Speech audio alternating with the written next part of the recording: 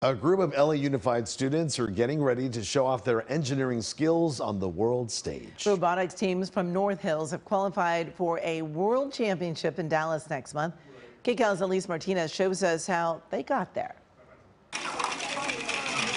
Fast hands and quick thinking lift up, are the name of the game here at Vintage Magnet Elementary School.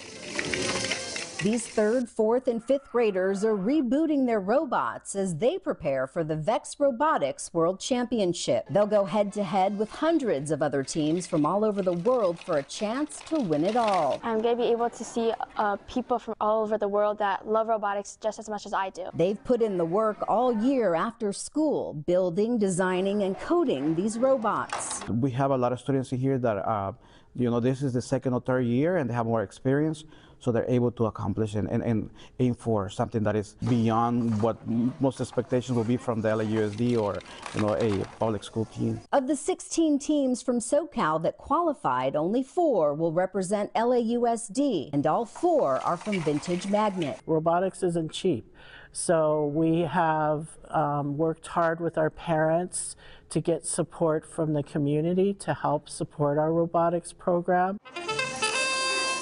At the competition, students have 1 minute to pick up blocks and deposit them in bins on the field, racking up as many points as possible before the clock runs out.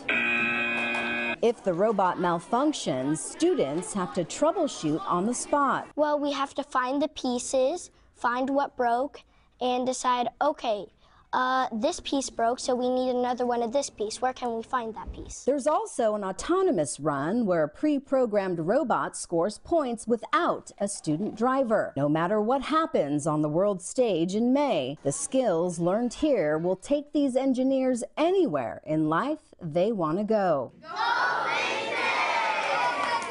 In North Hills, Alys Martinez, KCAL News. Well, that sure beats the popsicle stick bridges I built when I was a little kid, right? It's amazing. Yes, they're very talented. It's really talented children out there.